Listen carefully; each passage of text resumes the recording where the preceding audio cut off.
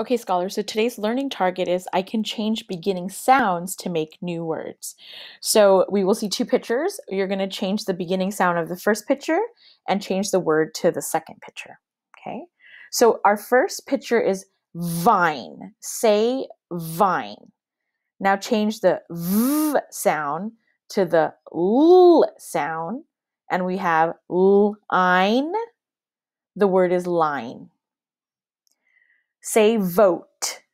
Vote. We're going to change the v sound to the n sound.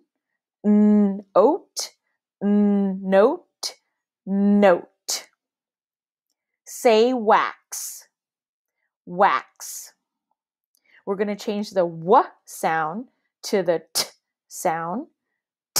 Axe, axe. The word is tax. Say fix. We're going to change the f sound to the s sound. Ix. The word is six.